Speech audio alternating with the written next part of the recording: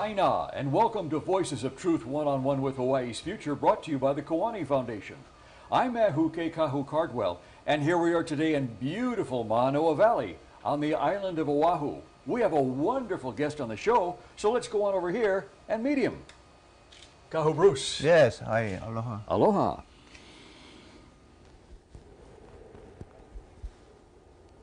Nice to meet you. Welcome here to visit us. Thank you. Kahu Bruce Keaulani. Did I say your name right? Yes.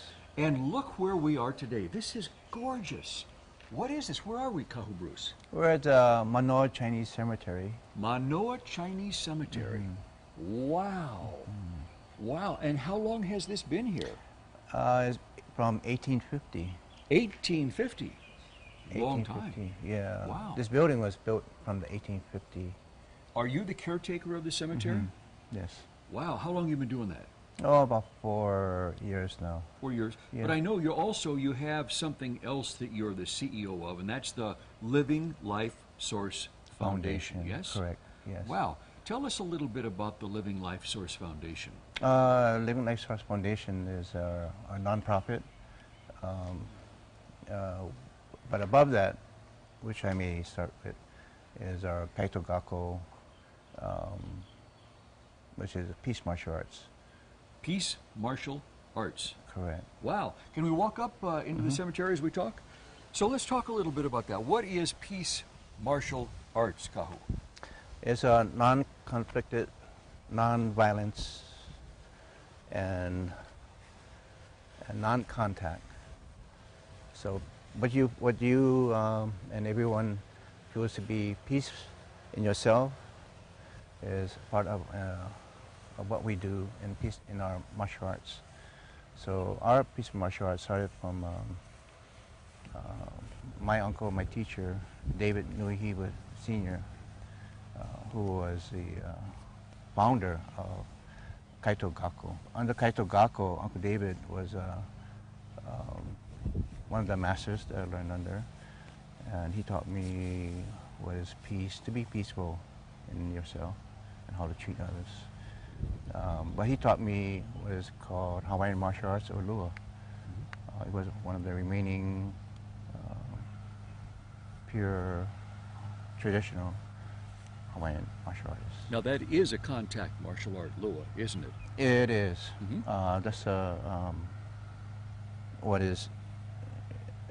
But you have to go through your basic learning process. But Uncle was in the highest form of mastery, where they don't have to touch to you in order to change your conflictive mind, that you can become peaceful without touching you. Wow. That's non-violence. That's pretty neat. Yeah. Sometimes it will cause you to maybe touch you a little bit, but that's only to scratch you, to make you think about, whether you want to continue or not. How long have you been involved in this conflict martial arts? Well, Uncle David, and how I was accepted before I was born, our lineage, our ancestors from the family accepted me to take over the lineage before I was born. This is how one is accepted into this forms of mastery. So you were actually raised, Kahu, from a small child to be trained to go into this, yeah? Right. So I never met my uncle until I was maybe 18. But from the time of being born, I was taught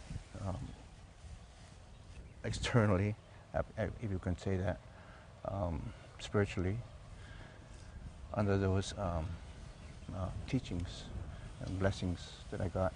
So the gift is to be accepted in the Lua lineage.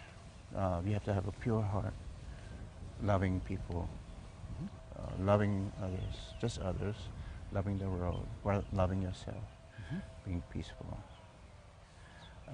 That's one of the first steps. Okay. Being accepted. Yeah.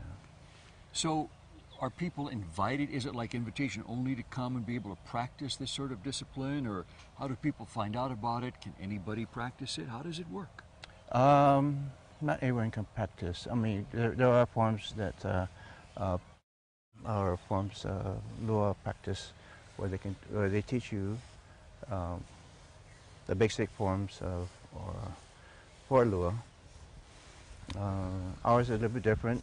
I only can teach if I get a nudge from Uncle David to say it's okay to teach.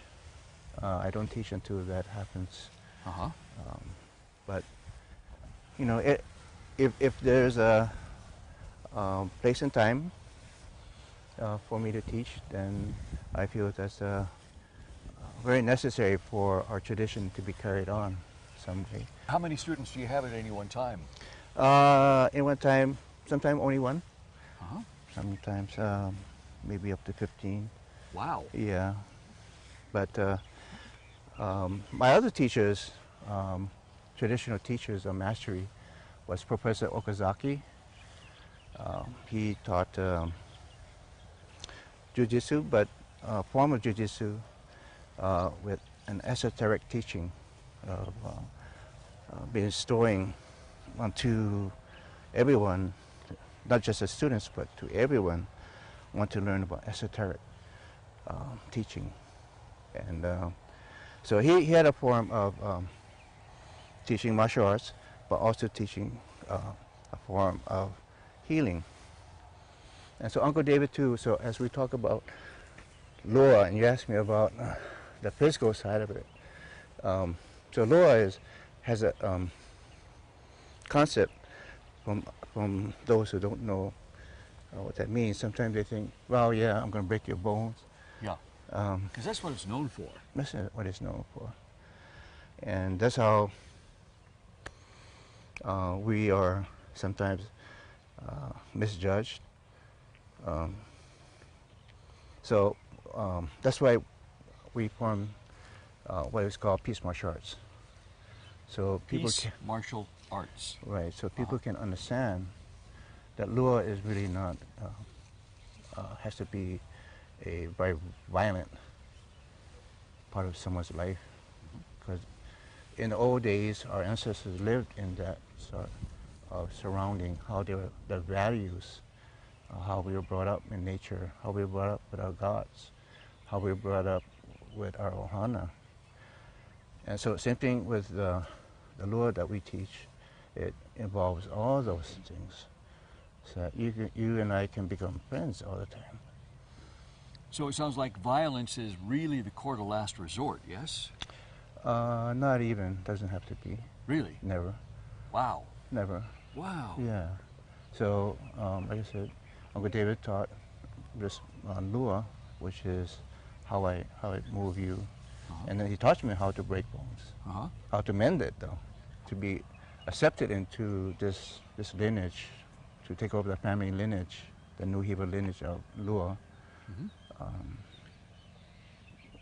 was that they knew that I was accepting of them. Wow, wow. So how many years you've been practicing this now? So I'm 66. No kidding, so 66 years. Actually more than that if you count before you were born, yeah? Correct. Our process is to help to restore that peace and aloha within ourselves and the community, and how we speak and how we treat others, which is very valuable that have been lost. There are parts where we don't accept our Hawaiian tradition, our Hawaiian culture, how we live now. And so religions that have come have really touched many people's lives and their hearts to bring peace into them. So I realized that. But it's hard for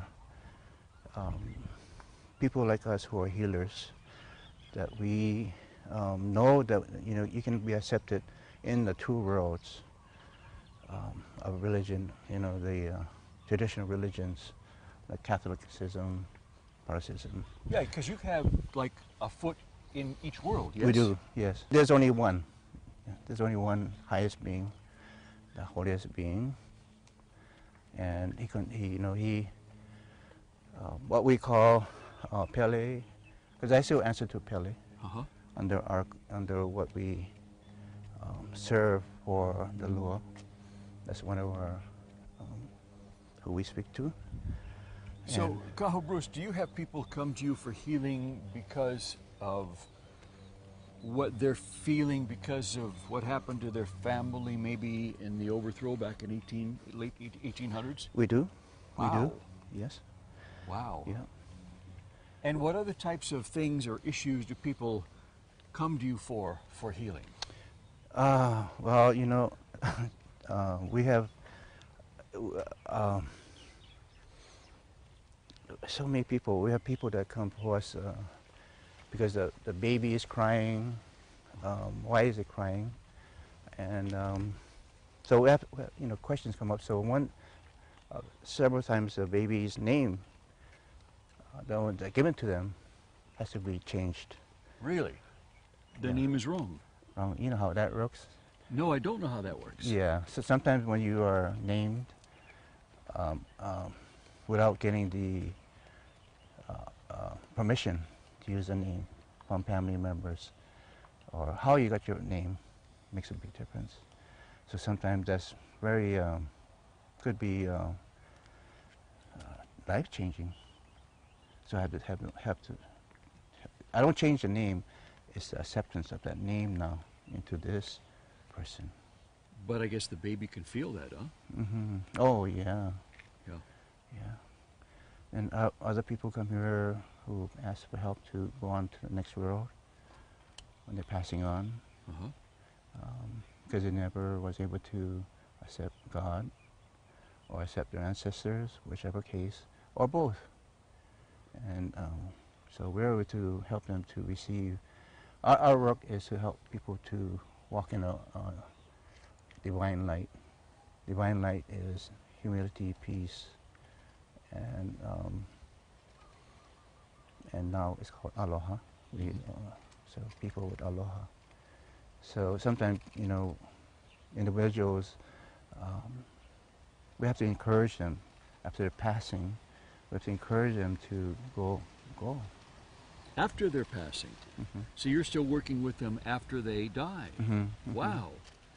So that's very interesting you say that, because here's a guy like you who they were working with you before you were born, and now you're working with people after they pass away. Mm-hmm.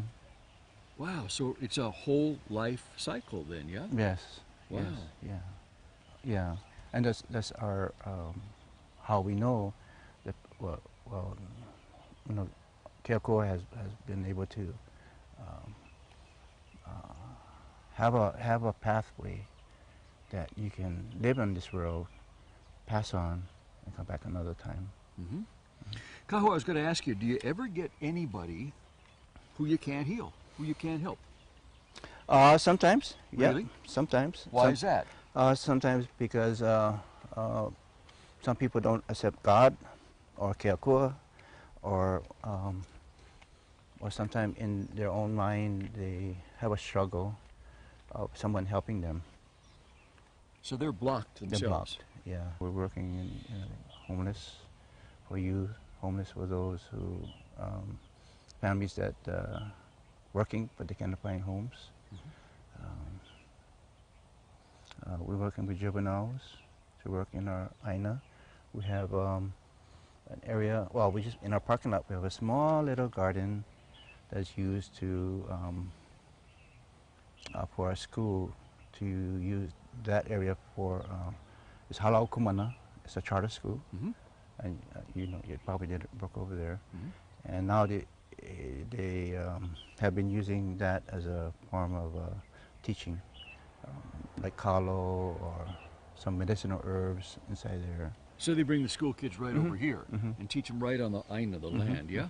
Well, that's wonderful. Yeah, and then across the street we have 5 acres farmland that's going to be more productive, more higher production. And back here, Manoa Valley, we have a permit from DNR to remove invasive and also to restore with native plants and native trees. Department of Land and Natural Resources gave you permission to go in there and remove the invasive species and replace them with the ones that are native to Hawaii, right? Man, that's a big job. It's a big job. Also, it's a watershed. Right. Right. Yeah. Because it's Manoa Valley. Yeah. Well, I call the area we're working in now is called Keaulani. Waikeku. So there's that Y word again. W-A-I, which means Water of the gods. fresh water of the gods. Yeah. Wow. Amazing. Amazing. So you got a lot of work going on, a lot of stuff going on here. Thank you. It's very impressive. Yeah. It's very impressive. So Living Life Source Foundation is kind of like the entity, if you will, that where all your activities live, yes? Wow, that's really something. Keaulani has a plan for us. Our living beings have plans, and they pray for us every day to bring us peace and also gifts. Really?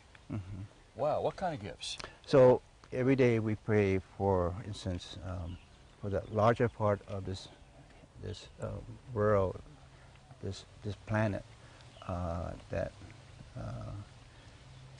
all the living beings can find humility and peace, and that all the struggles that happen in the world can be lessened, and that people can live harmoniously together. And so Living Life Source is that part, the entity, the physical entity. Kaitogako is the spiritual entity that helps to do the work that touches different realms, that reaches up to Keaulani. But maintaining, again, all of our ancestors to be worthy, to be working with us. And that's how we got all this abundance. Wow. Wow. It's gifts. Wow. Continuous gifts that comes from Keaulani. Like this. This is a gift that was given to us. It certainly is. Looking around, this is a beautiful gift. Yeah. You can't beat this gift. No, cannot.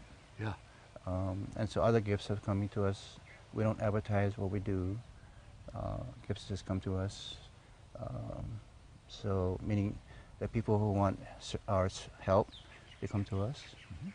They either use our facility to bring their group here for retreat, for healing, Catholic charities. We have another one coming up pretty soon. The schools that we help to service the children, so they become,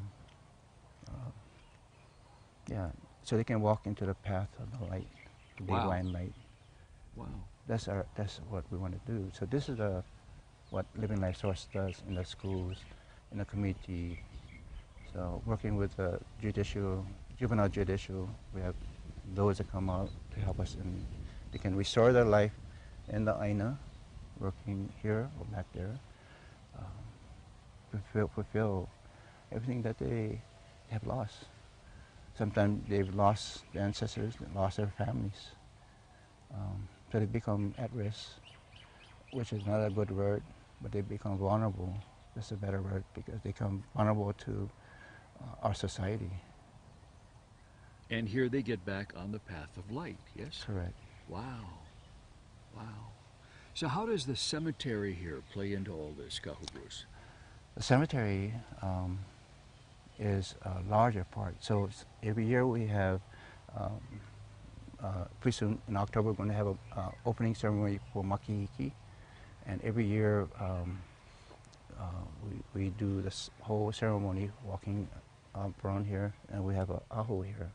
One year, where the ahu was, someone had taken a picture of the ahu, and there was a beam of light that's coming, and right on top of the ahu. Right out of the sky, down to the ahu. Yes. Wow. That's the divine light. Wow. That's really And something. it's in the photo.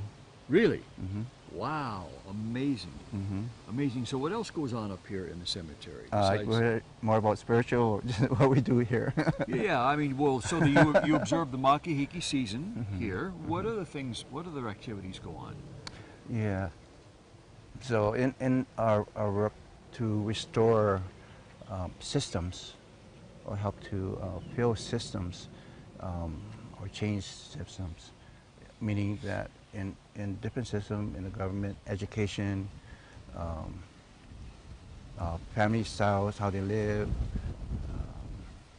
individuals who are incarcerated, all these people can come here to do restoration, healing, and wellness.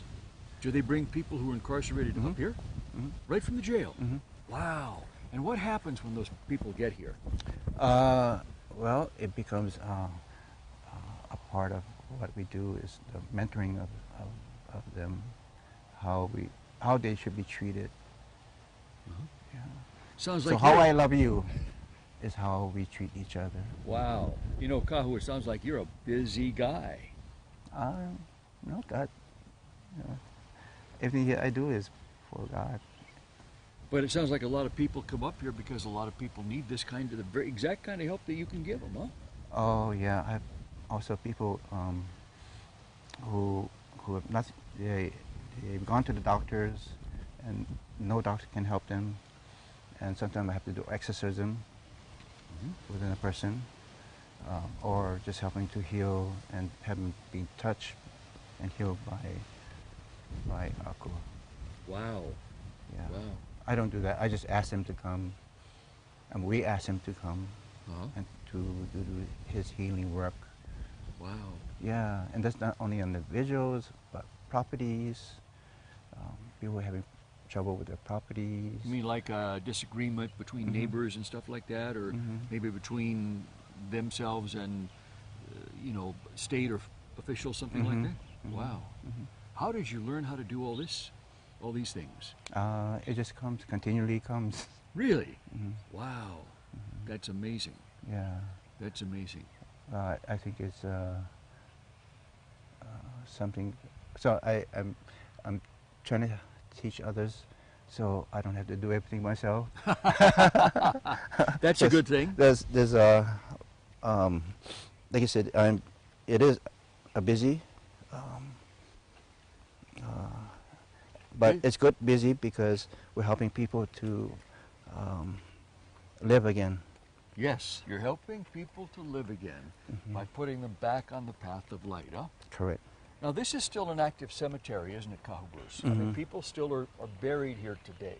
Correct. Wow. And it like you said earlier in the program, it was set up and started in 1850. So there's been people in here who've been here a long time. Long time. Yeah.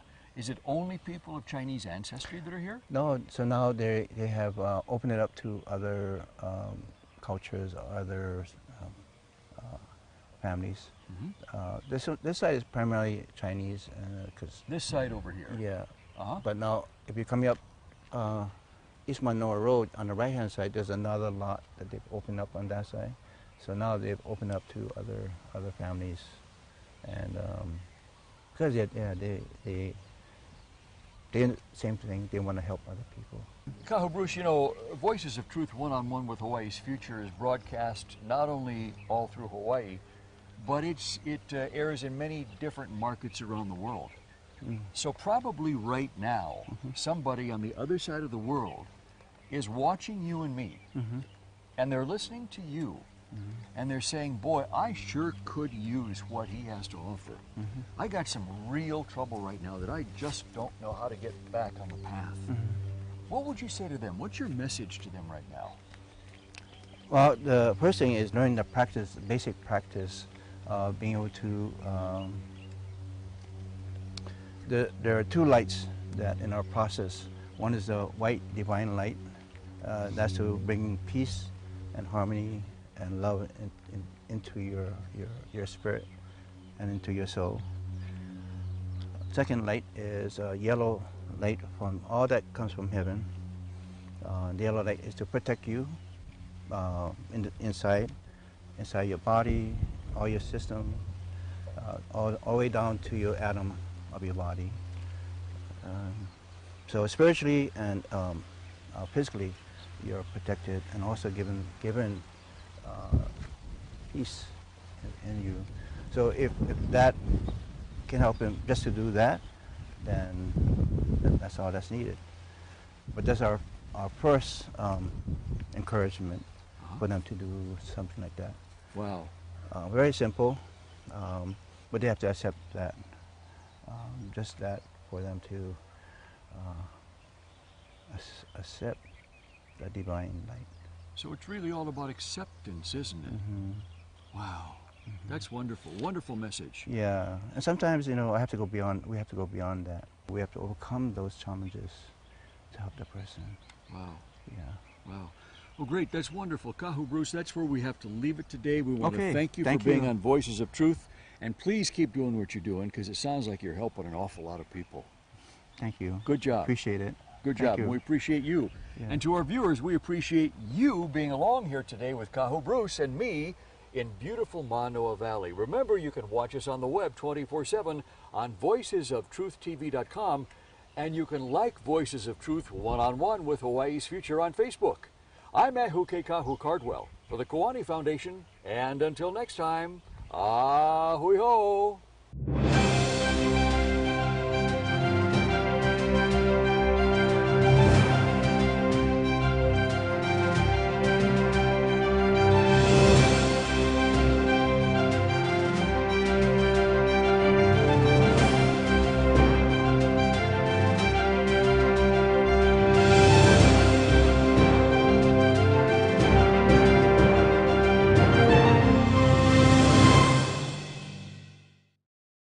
Mahalo for watching Voices of Truth one-on-one with Hawaii's Future.